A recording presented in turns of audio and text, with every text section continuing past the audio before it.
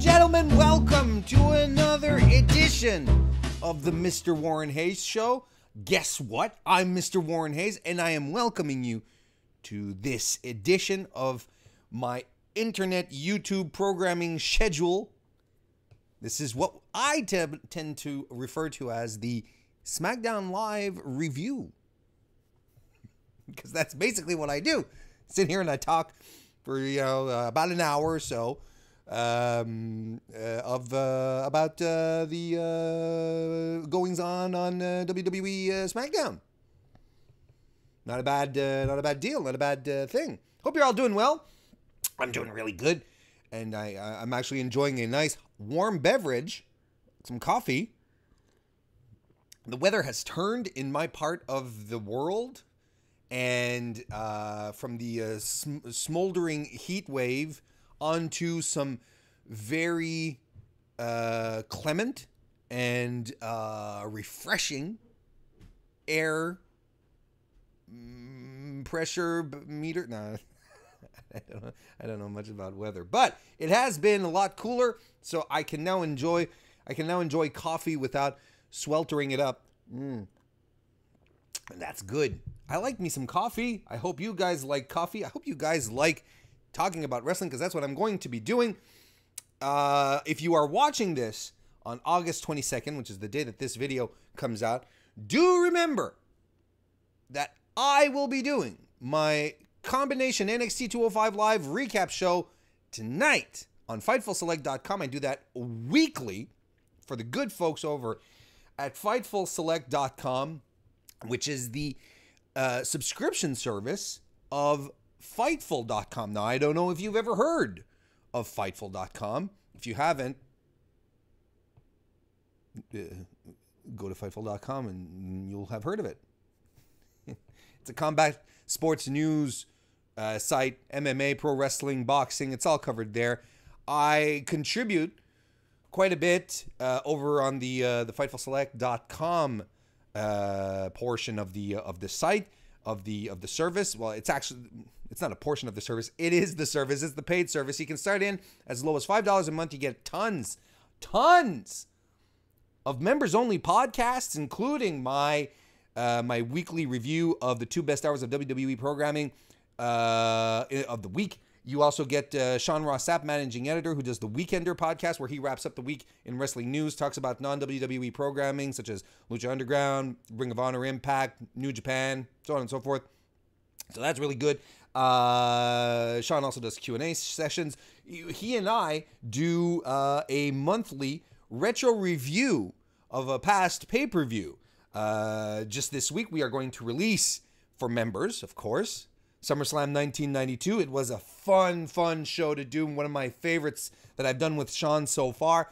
And Sean was also telling me that the one that the review that we did for TNA Unbreakable will probably be released for free as a free preview of stuff you can get on FightfulSelect.com. So that's exciting stuff, because TNA Unbreakable is a damn good show with a legendary match on it. You should come check out what we do, and I'll let you know when the free preview comes up, and then y'all can go take a look at it and like, wow, I want more of this. And there's not just podcasts. Then there's all sorts of member exclusives and news previews, all sorts of good stuff over at FightfulSelect.com. You should sign up. And when you sign up, you should say, hey guys, I'm signing up because Warren Hayes told me to do it. And Sean will be like, wow, this guy's worth something. And by the way, this is my second SmackDown Live review that I'm recording. Last night, I stood in for Sean, who does on Fightful.com. He does a weekly SmackDown Live. He does both Raw and SmackDown Live reviews. And I stood in for him last night because he was traveling and was unable to do the show live. So I took his place, and along with Alex Pulowski, a regular commentator there over on Fightful, we reviewed SmackDown Live. So this is actually my second go at the show.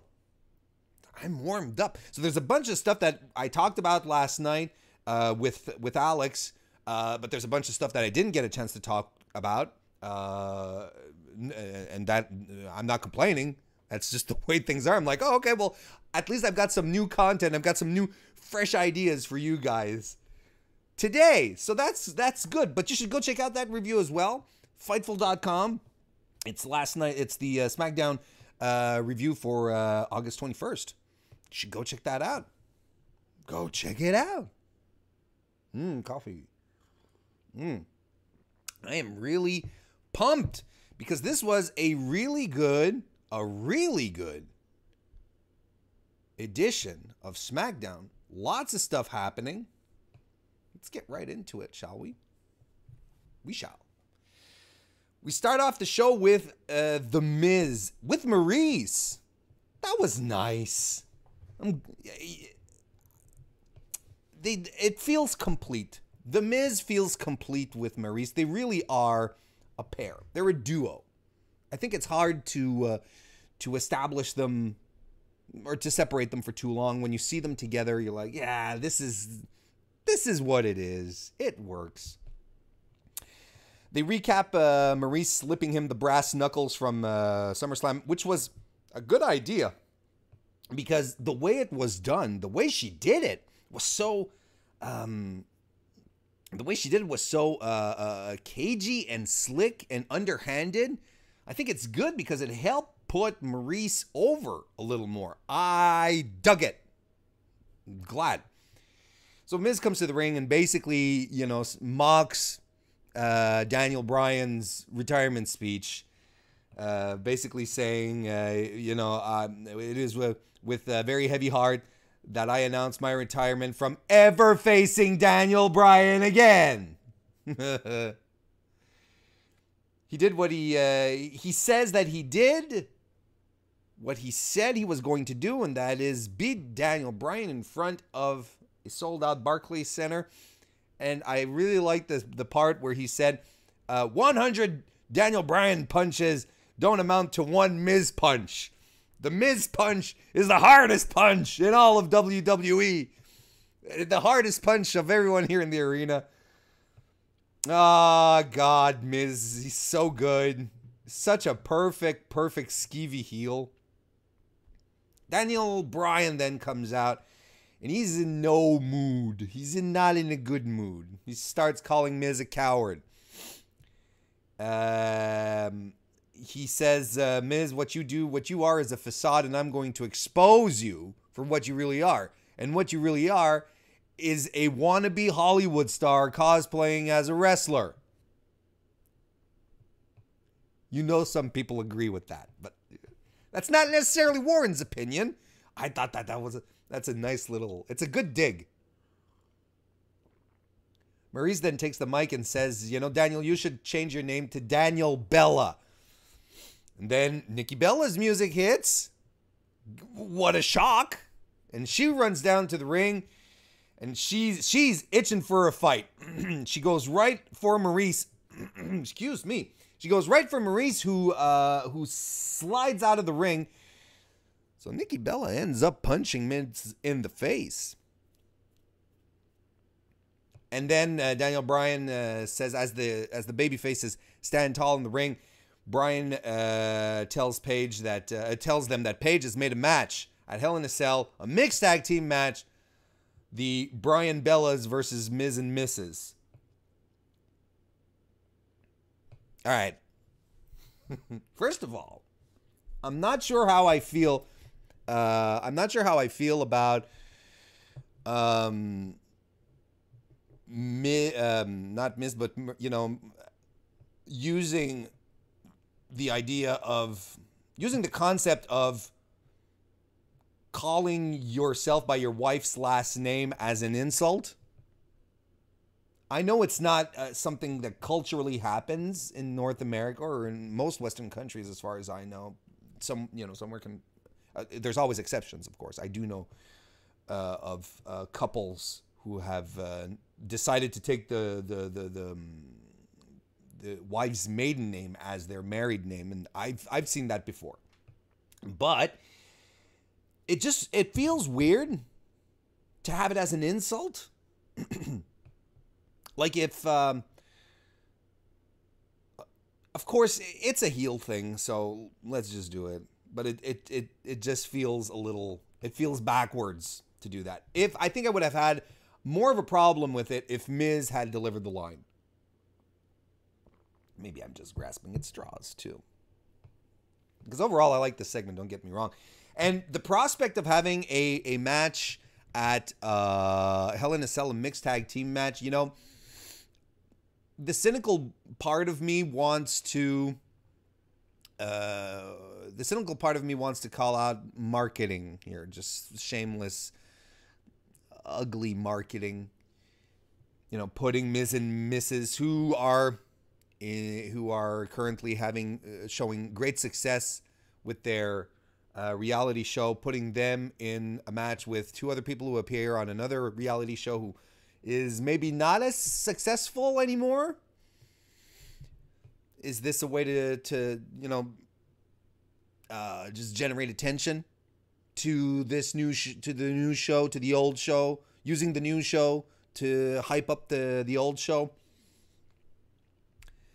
I'm trying not to be too cynical about it because if I'm actually okay with them adding this layer to the feud, like just giving us a more Miz Daniel Bryan, but without stuffing us with another Miz Daniel Bryan match. Now it sort of lightens the load a bit. It changes the dynamic. I'm not sure I dig the idea of a mixed tag team on a regular pay-per-view, a mixed match tag team, like on a regular pay-per-view where the male competitor has to tag out if the female competitor tags in, and vice versa.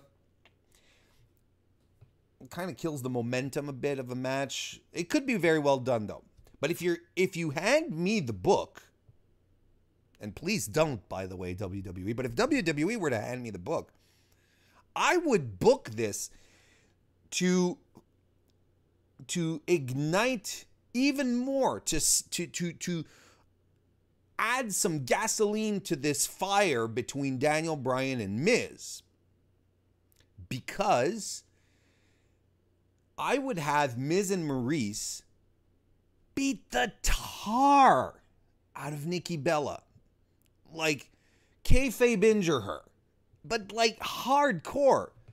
I'd have Miz get some licks on her. Like, let's get Miz over as a disgusting heel. Like, really, really over. And he'll beat up this guy's wife in front of him, kind of thing. You know, you tie at the end of the Hell in a Cell match, who cares who wins? But you just have a hell of a beatdown. You tie Daniel Bryan up in the ropes, you know? So he can't move. You have Miz and Maurice just beat the shit out of Nikki Bella. This is not a thing about I dislike Nikki Bella, Brie Bella. Have I been saying Nikki Bella since the start? Because it's Brie. I think I've been saying Nikki the whole while it's Brie. And I know it's Brie. I think I need a little more coffee. But this is what you come for. This is why you come to Warren Hayes' channels, for these delightful mishaps. You know, someone should start a scoreboard with all the names I mess up. Oh boy. Okay. And no, I'm not starting the video over. I'm already 13 minutes in. No, but that's it. Have Brie take the beating of a life, like something really, really harsh. And like I said, Miz gets some licks in. It's not just Maurice. Have her do a stretcher job. Have Daniel be absolutely livid. Like, you know, he wants to kill Miz. Then bring us into Survivor Series. With a good old-fashioned grudge match. A blood feud. That's what's missing right now from Miz and Bryan. That's what's missing. It's this edge. They're relying too much on the past. We need new memories. I've talked about this on a past SmackDown review. We need more. We need new memories for this feud. We need new reasons for them to hate each other. This would be a perfect opportunity to do it.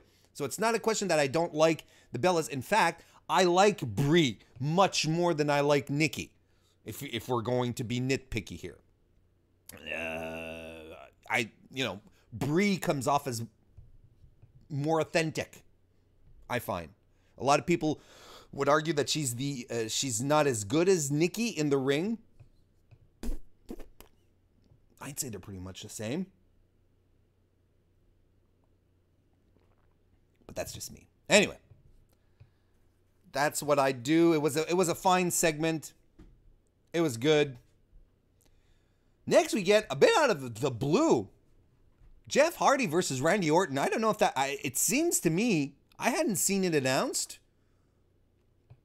Or maybe it was announced and it just completely, I didn't see it. But I was like, I'm fine with this.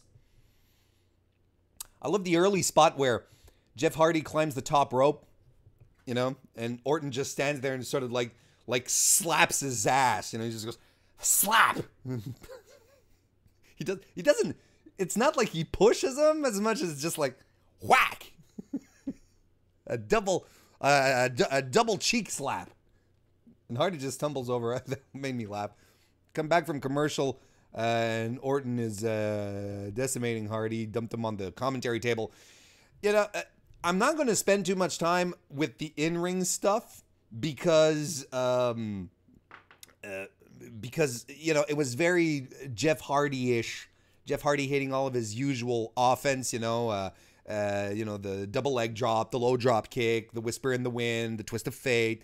Then he goes for the swanton, but Orton crotches him off the ropes, takes him off, and then goes for the earlobe again. He just goes, I'm coming for your ear again, Jeff Hardy. And everyone starts cringing. They're like, no, not again.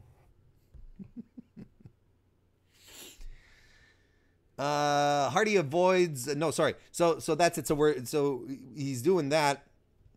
And then it culminates when Jeff Hardy is done with it. Jeff has Randy Orton on his back. Like flat on his back. He's got both of his legs, and he just lifts his leg and stomps him right in the nuts. Stomped right in the nuts. That forces the DQ. Randy Orton wins the match, but does not win the rest. And this is where it got really cool. They brawl to the outside. The audience is chanting delete as they start as all this clobbering goes on, which I think is really, really funny and awesome. Hardy is clobbering Orton with chairs, but hard. So hard that he messes up one chair and he has to go get another one. Like, these guys decided to go all out with each other. He pelts Orton with a handicap. And you know what? I hope, and I said this on the SmackDown review that I did for Fightful last night, but I say it again. I hope that there's footage that camera was active, was live, and that there's footage of that, because I want to see that footage. And then he lays Randy Orton out on a table, climbs on some road cases, and swantons off of them through the table onto Orton. Woo! What's going on with our friend Jeff Hardy? Wasn't he injured? I mean, all of these years, it's been so well documented. All the injuries that he's had, that devolved into his addiction to painkillers and other substances, and why is he still doing this? He's 40 years old. This is a thing that Jeff Hardy, this is both to his credit and to his demerit.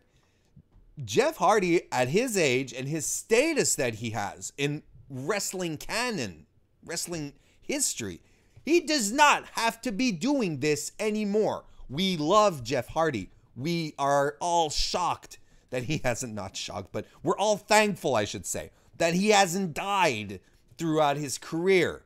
He does not have to be doing that. He doesn't have to be pulling swantons onto the apron over at SummerSlam in an overall match that has no repercussions, no consequence to him.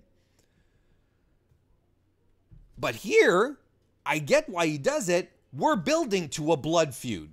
We're building to a grudge match here. Alex Pulowski last night, while we were doing the stream, noted that that Jeff Hardy is on record having said, you know, one thing that I want to do before my career is do a Hell in a Cell match.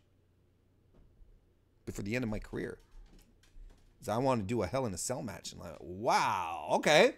Is this what we're going for? And is Jeff pulling out the Daredevil antics because he's planning perhaps a dive off a certain structure?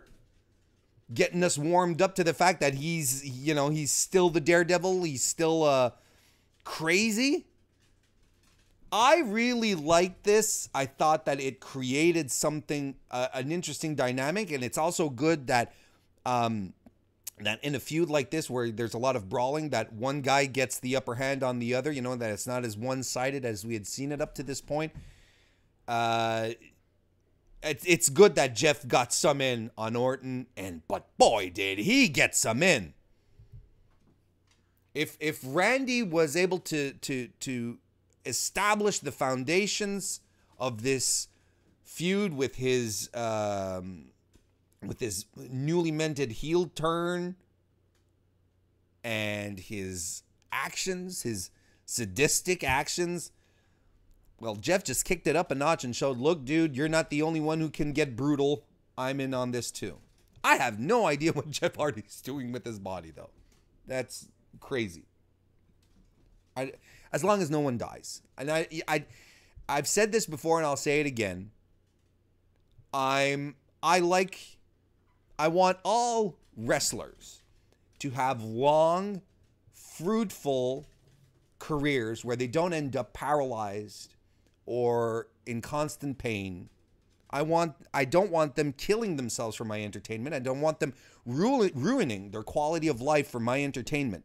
Jeff Hardy has put the effort in. Maybe this is his last hurrah. But to me, Jeff Hardy's legacy goes far beyond a final feud with Randy Orton. But, you know, he gets to decide how he goes out. He's the dude. I'm along for the ride. Renee Young is backstage with The Bar. And they're here to issue a challenge. But the Good Brothers arrive.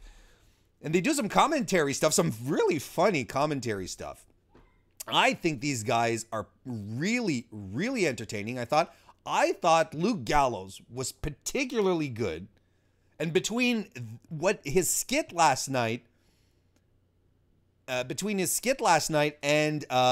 him pretending to be dating Nia Jax for a day, man, he's my hero. Just that simple. So we're getting the Club versus the Bar next week, and I am here for that.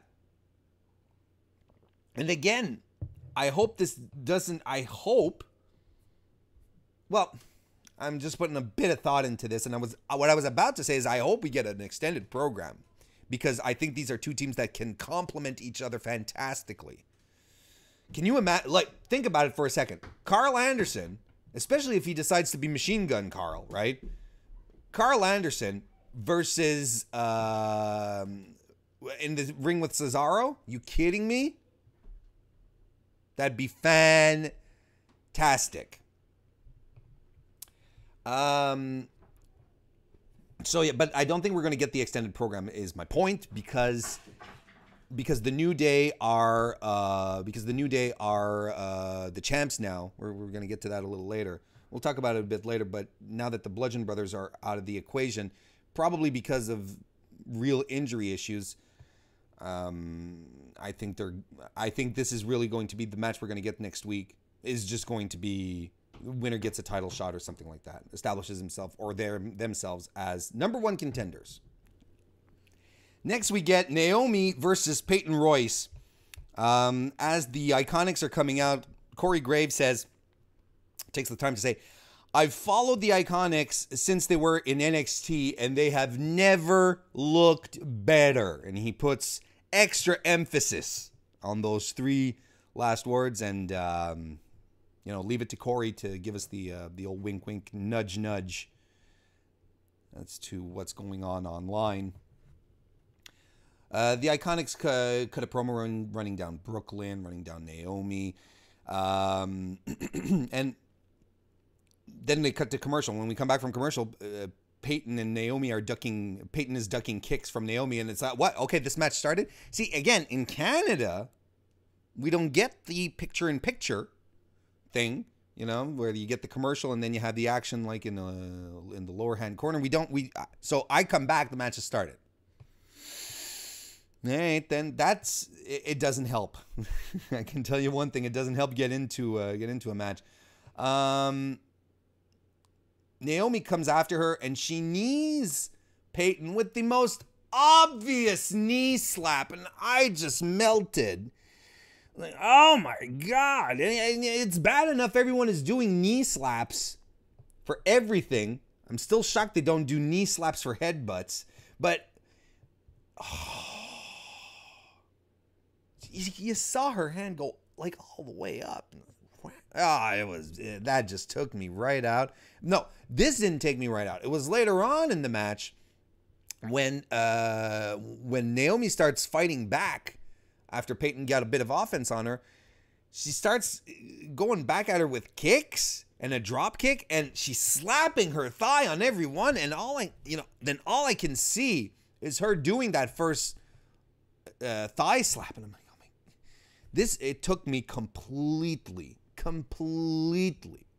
out of the match. That was so annoying.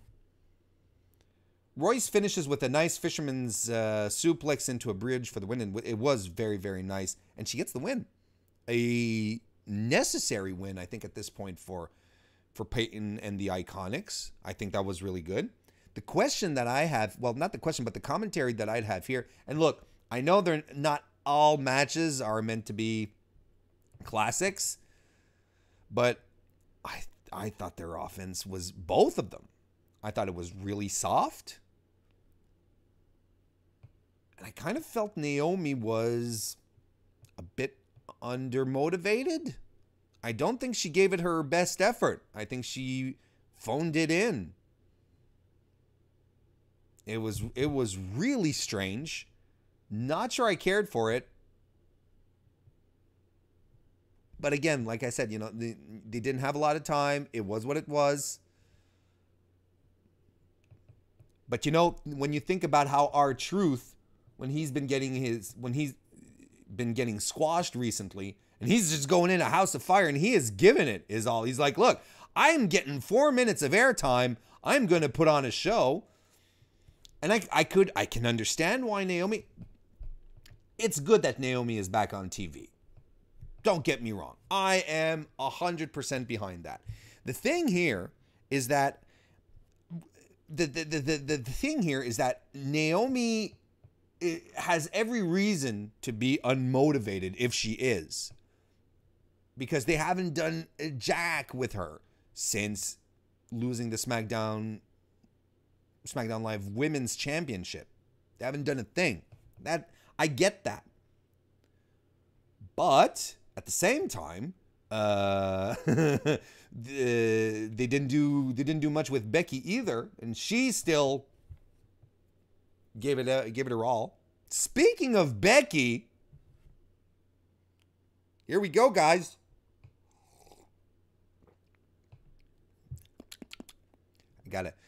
I gotta get my palate loosened up before talking about Becky Lynch here.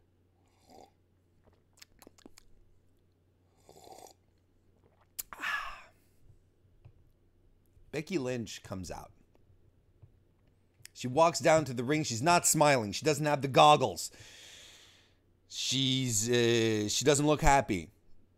The crowd noise has been considerably reduced. Her theme song, her theme music is loud. She gets in the ring. She has a mic. She says, "I deserve to be standing here as women's champion." The crowd pops. Charlotte deserved the beating she got. The crowd pops. SummerSlam wasn't about Roman, wasn't about Brock, Ronda, Seth. It was about me. It was my time. The crowd pops. And she's delivering this promo so damn well, doing her best to not let the crowd reactions come in and to deliver a heel promo. Someone backstage, when getting this segment produced, said, "Becky, this is critical.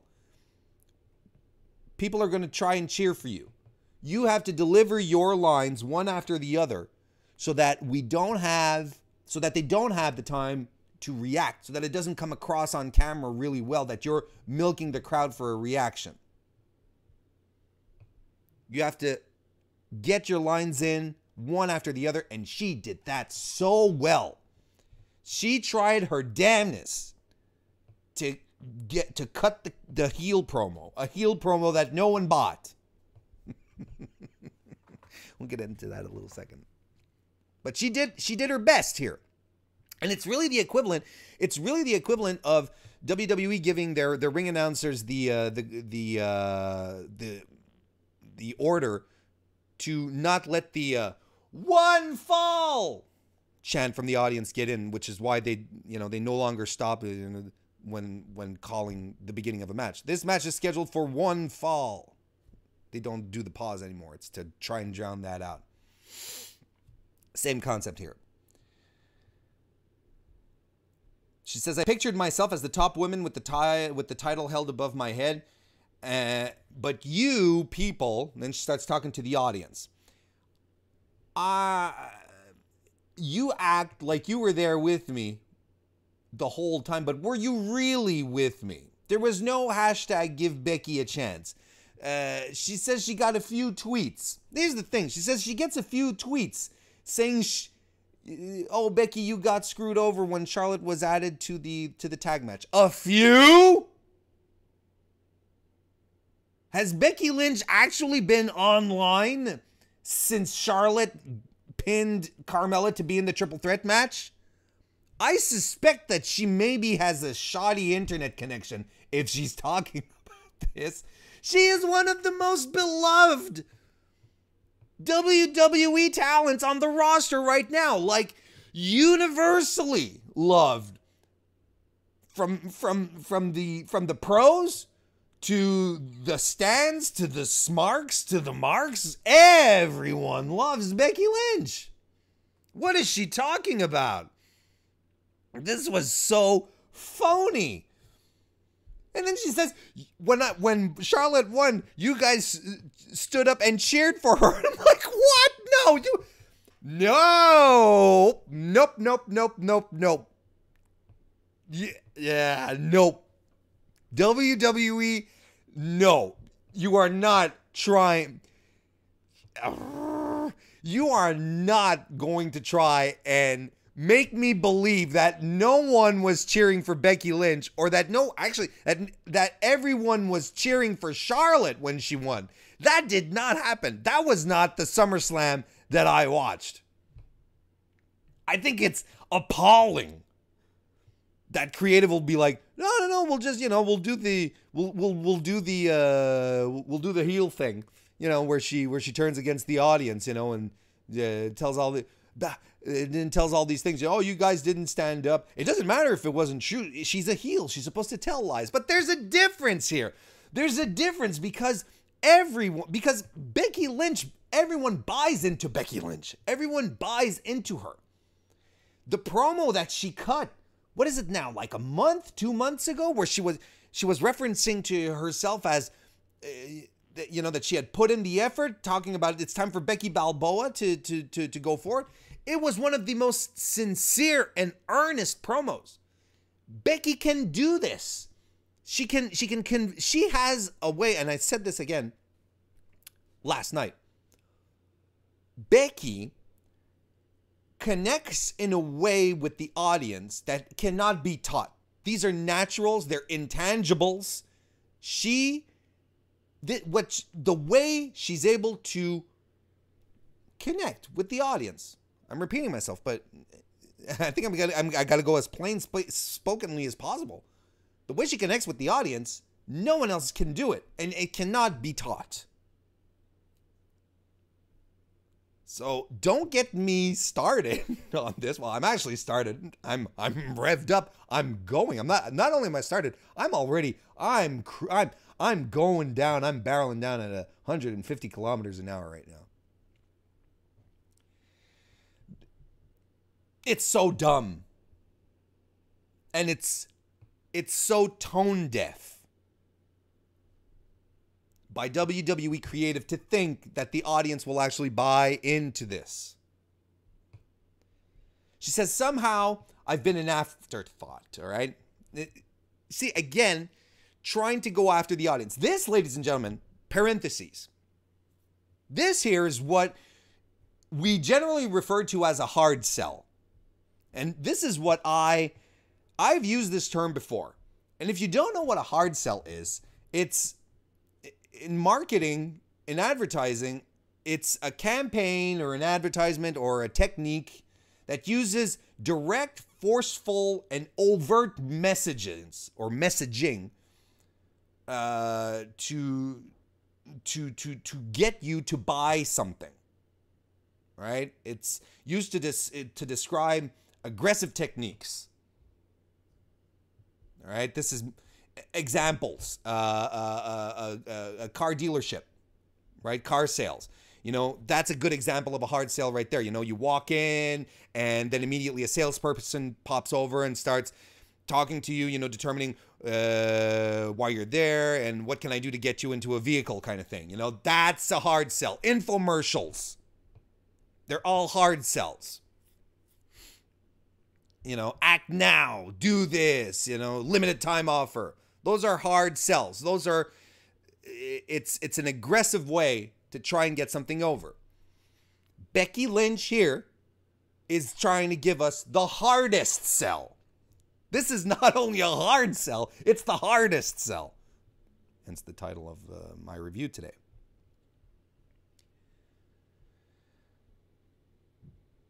So, in this spirit of a hard sell, she says, she keeps going after the audience. Somehow, I have been an afterthought in your mind. You keep, you know, when you talk about the best women's wrestlers of all time, my name never pops up in the conversation. This is such bullshit. You're a generation, and she says to the audience, you people, you're a generation of all talk and all opinions and no actions. So I decided to take action. I think it. Oh, wait. I just screwed myself up here. Okay. We're back on. I'm back. I couldn't hear myself. All right. Sorry. So she says, okay. She says, you people, you're a generation of all talk and all opinions and no action. But I decided to take action. And people are still cheering for that. She's basically calling them, you know, a bunch of opinionated, lazy losers that never do anything, that never get off their ass to do anything. I did it. They're still cheering. So, obviously, Charlotte comes out and she's mad. Everyone's mad. Mad. And they go for each other. They start brawling in the ring. Paige comes out, starts calling out the entire women's locker room to come split them up because they have a pull-apart brawl, people, and that was really cool. I thought that was so cool to have a women's pull-apart brawl, and it makes so much sense because Becky and Charlotte are in the midst of a blood feud right now. This is friends gone bad. They're mad at each other. This is passionate. They just want to kill each other. This is what we're expecting from this feud. Not literally kill each other, but beat the tar out of each other. So they get and everyone's there. They get the entire women's roster out there. Even Asuka's there to break them apart. That was such a good move, and it was so nice to see this for the women. I thought that was awesome. I'm going to finish off my thoughts here. I don't know if you've seen my video a couple of weeks ago. Well, a video compilation of some thoughts when they started when Charlotte and Becky were included in the SummerSlam match for the women's title. I started wondering, the question that I posited there was, who do you turn heel? Who's face and who's heel? Because Becky is a natural babyface, an absolute 100% easy to buy babyface. Charlotte is currently a face, but Charlotte is so much more interesting as a heel. And she has personality when she's a heel. She's good. She's a Flair, goddammit. She's meant to be a heel. So, who do you turn? And I posited, and it's kind of cynical, but I'm going to rehash this again.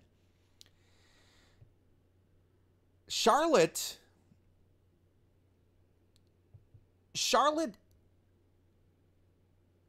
looks like a champion. You know what I mean? She has a presence. She's tall. She's blonde. But she's also extremely charismatic, extremely personable. She goes to media events and she carries herself like a pro. She knows how to speak. She knows how to get the company points across. If anything, over the past few months now, Charlotte has become somewhat of a spokesperson for the WWE Women's Division. Plus, I am convinced that WWE management sees her as having massive crossover appeal.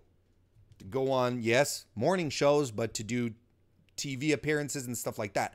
It's hard to disagree with that. Now, you can argue the same thing with Becky Lynch, but I don't want to get into that right now. But yes, you could argue the same thing with Becky, that she knows how to do it and so on and so forth. But Charlotte, as a no-nonsense representative, one that you can just boop, plug in and boop, drop somewhere else, she's fantastic. So, do you as a company want your spokesperson slash, do you want your spokesperson slash representative slash crossover appeal star to be a heel? I would argue no.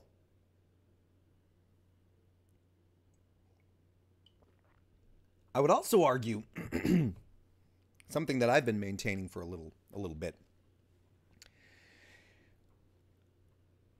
WWE does not perceive itself any longer as a wrestling promotion. They see themselves as a media company.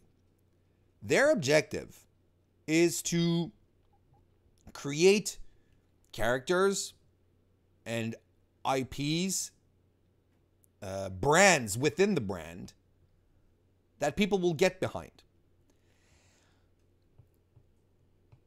They've been doing this for a while with Roman Reigns, as we're all wondering, well, why don't they just turn him heel? Why don't they just turn him heel? I honestly believe that they don't care about heel-face alignments. I believe they really do care in crowd reactions, people being passionate about their wrestlers, and whatever they do, whether they're a heel or a face, it doesn't matter. It doesn't matter because despite whatever negative reactions you may be getting, whatever people are saying online or so on and so forth, your reaction, the reactions that the characters get, that the wrestlers get, is what's most important. I really do believe that this is something that they're trying to instill, and that they don't really mind, they don't care about heel face alignments anymore, because that's not what it's about. Heels can push merch. That's the thing. You know, if you want to boil that down to this, heels can push merch. John Cena, for all his years of online fans business pros, going, oh, John Cena always wrestles, always does the same thing. He sold merch. Apparently, he's still #1 merch seller. Roman Reigns is #2.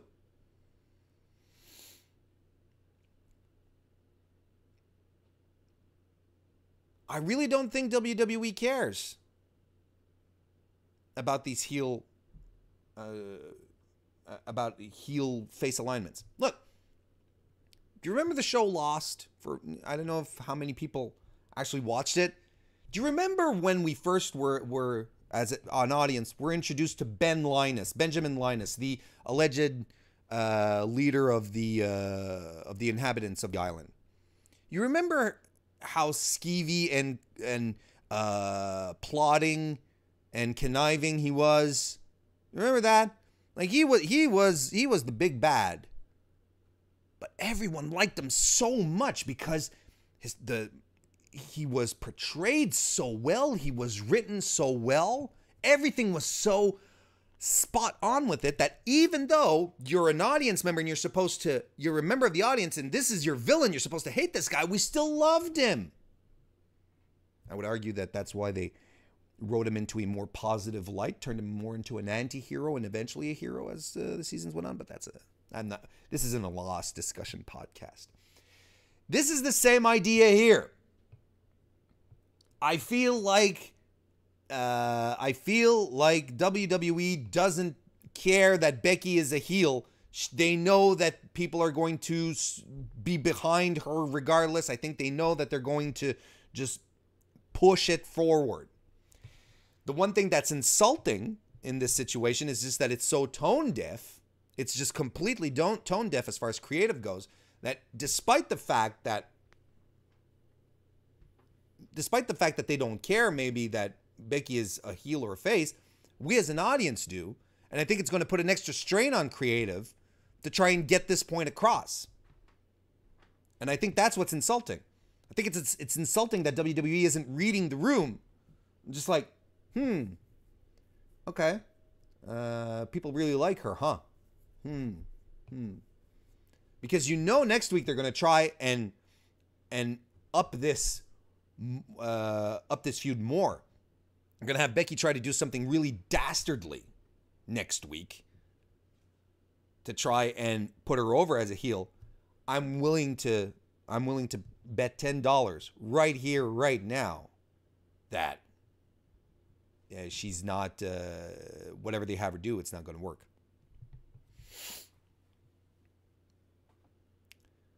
This is a forced heel turn. There's so many levels to this. Ultimately, I don't really mind that Becky's turning heel because I know who I'm supporting. I know who I'm backing. And that's exactly what WWE's thinking.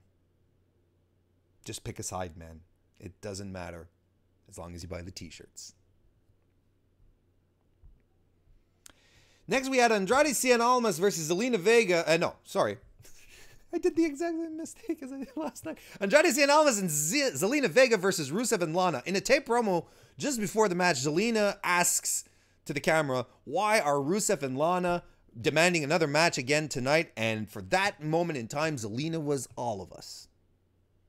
I liked how they led into, how they said in that same promo, forget about Rusev Day. It's all about Andrade. I liked that. That was that was nice. It's nothing that we haven't seen between these four at this point. We've seen it quite a bit. Hopefully this is the final blow off. Almost does a hanging armbar off the top rope on Rusev, which the lock-in was kind of slow and it didn't look really painful. I don't know if it wasn't locked in properly, if Rusev wasn't selling it. I don't know. It looked crummy. Lana tags in and jumps off Almas, who's on all fours, to charge Zelina out of the ring, and it just looked soft. Didn't care much for this match. I I don't know. I don't think these four work well together. I think that if you put Rusev and Andrade together, just the two of them, they can spin more magic like they did a few weeks ago. I don't know why they're insisting on keeping the ladies in here, because it's a bit of a drag. Because Rusev, when he gets the hot tag in, man, that Rusev is a house of fire. He's excellent. So the match ends when, as Zelina is distracting the ref, Almas runs in, has a chair, but out of nowhere, Aiden English appears and grabs the chair off of Almas, preventing him from using it. And Rusev gets an accolade on Almas for the win. So Aiden English actually helped. Rusev Day is fine, folks. At least I hope so. We'll see what happens next week. But that's good. I like that. And he appeared out of nowhere. You know, I think we have a legitimate reason. I think that right now we know why. I think we know why Aiden English is so pale. He's a ghost. He just appeared out of nowhere. I think it's official. Aiden English is a ghost. Shinsuke does an iPhone promo where he reads the poem off of the Statue of Liberty, saying, "Give me you're tired, you're poor, you're huddled masses, yearning to breathe free." Saying that he defeated Jeff Hardy and he retained his U.S. title, and now he welcomes everyone to the United States of Knock America. I'm here for this. Some folks are, obviously the question everyone is asking, oh, well, who's next? Who do you put up against Shinsuke? Rusev. Let's put Rusev. Let's go with Rusev. Nah, let's give Nakamura a bit more of a defense run, because I think that Rusev should probably get the U.S. title next. That'd be nice, but not just yet. I'd go for Ty. Give us a short program, at least leading into Hell in a Cell with Ty Dillinger. That would work. They fought before in a bit of a squash match, but I think you could raise Ty up, and it would probably be a really good match. Then give us Rusev and Nakamura for Survivor Series. We get a backstage promo with Paige, who's with Carmella. R-Truth comes in. He comes right up to Carmella and he's like, "Yeah, you've been ducking me, dodging me for weeks. I'm going to pin you and get my title opportunity." And Paige is like, "R-Truth, that's not how it works. It's not, you don't have to pin Carmella to get a title shot. That's not instantly how it works." He looks at Carmella. He says, "You got lucky this time." Then he walks off. This basically sets up Carmella versus Charlotte next week. We get the rematch. So, of course, that's it. Becky's coming in.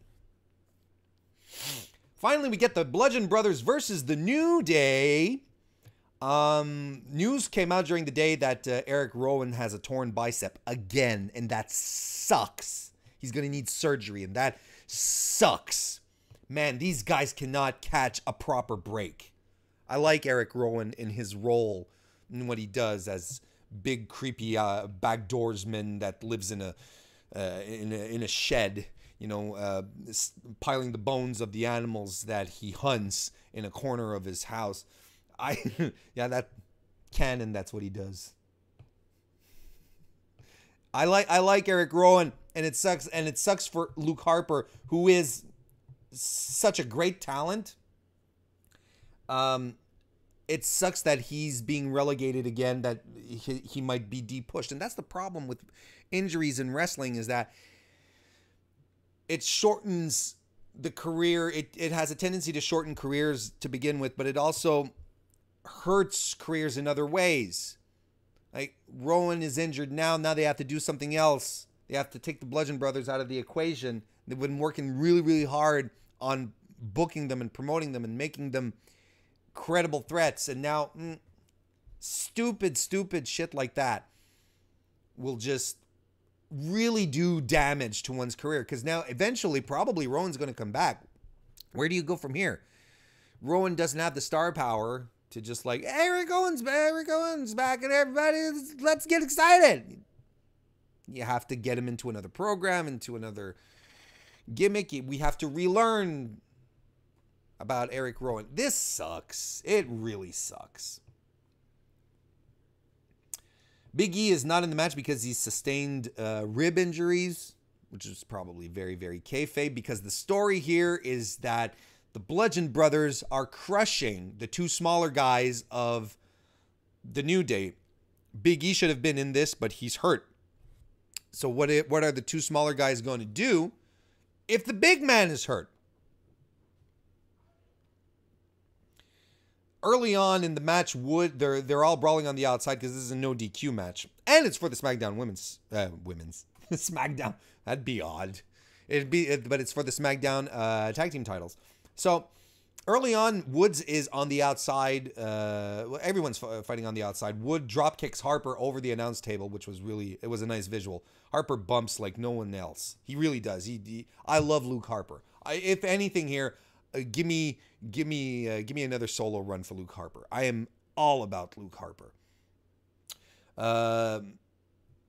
So over the announce table, and a little later, shortly after that, I should say, Harper throws a commentator's chair right at Kofi. Kofi eats it. Like, that's the definition of eating something. That's what Kofi Kingston did. He ate that commentator's chair. It flew.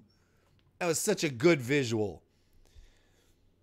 Back from commercial, the Bros are in control, and they're in control for most of this match. Let's be honest. Eric Rowan is working on Xavier Woods outside. He's completely grounding him. New Day pull out a ladder. Harper does a dive on both members of the New Day as Eric Rowan is holding them by the hair. The Bros pull out chairs. They're, like I said, crushing the New Day. They set up the ladder in the in the ring. 2 chairs. Put the ladder. Make a little platform there. They try to do the crucifix bomb with Xavier Woods, but Kofi leaps off the top rope to try and break it up, but instead he gets caught, and they do the crucifix bomb on Kofi through the ladder because Kofi's nuts, I think.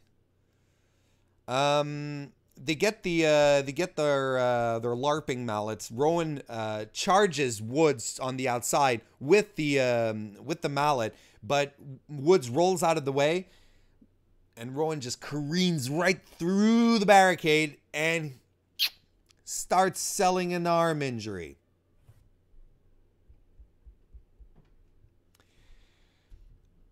Harper sets Wood up for a power bomb. Oh, they have a table, by the way. The Bludgeon Brothers also set up a table in the ring. Forgot to mention that. And Harper sets Woods up for a power bomb. But Kofi has one of their mallets, uses it on Harper, hits Trouble in Paradise. Woods goes up onto the top rope while Kofi sets Harper up on the table. Kofi does a long elbow drop. Not Kofi, but Woods does a long. I'll start over. Wood does a long elbow drop right through the table, right through Harper, who's on the table. Gets the pin. Ladies and gentlemen, the New Day are your new WWE SmackDown Tag Team Champions. I mean, what are you going to do? If at this point, if Rowan needs surgery, he's got to go out.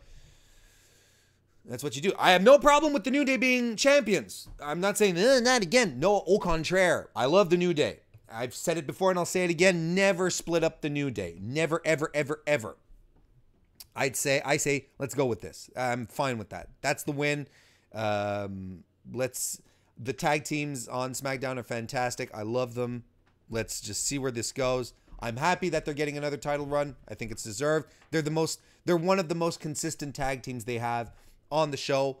They sell merchandise. They're over. They've always been over, and regardless what they do, they always do silly, stupid shit, but it works because they're all in on it. They invest themselves 100% in the nonsense that they do. All 3 members do. They have such great charisma, and that comes across, right? It just comes across on camera.